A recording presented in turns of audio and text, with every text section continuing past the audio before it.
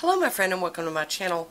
Today I wanted to kind of address something. I got a comment from Klans-Cerda about 4 days ago, and I don't know when this video will post, so it doesn't really matter. Information is information. She had said that she's got 2 problem nails like I do, and she was asking for suggestions. She's been using the IBX every 2 to 3 weeks. And I had to give up on that because my nails have I can't get them to grow. Well, I got something on there. I just can't get them to grow right now. I think I know what the problem is, though. I have not been taking my vitamins. My biotin.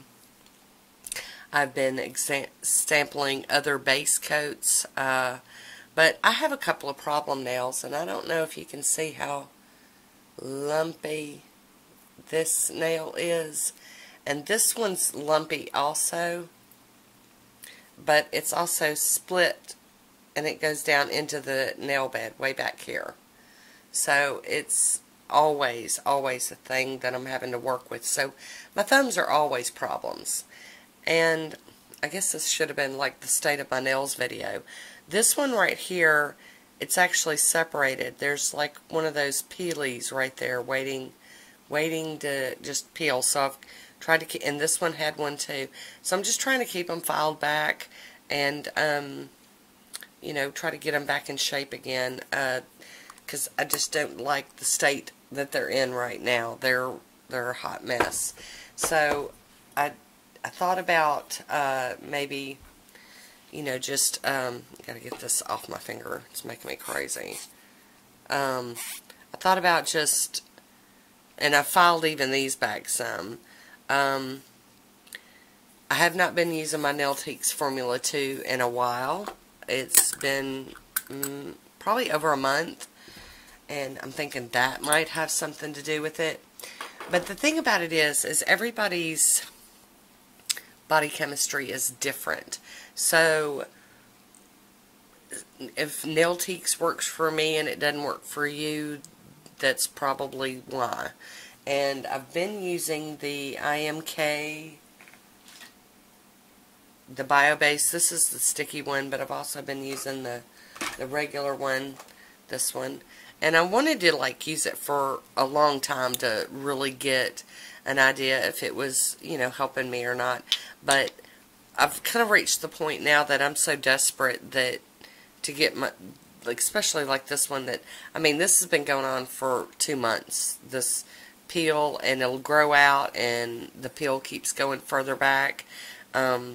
So, you know, I'm kind of at my wit's end on it. So I'm thinking about going back to my favorite, my jam, my ride or die, my Nailtiques, because that really has been the one that has done me the best so far. Now, I do have some new ones from Bases Loaded Lacquer. We gotta take your base. It's a protective base coat.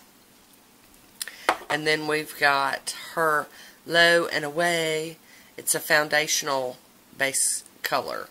So it's a real sheer color to, you know, if you have yellowing on your nails or whatever, it'd be great for that. But personally, this girl is probably going to, number 1, start taking her vitamins again. Number 2, I'm going to start back with my Nailtiques Formula 2 for all manicures until I can get a grip on this, at least. Because I really do want to try these. I think that they're great. But, you know, we all have struggles with our nail situations. And I'm sharing mine with y'all because, you know, I share all my nail stuff with you.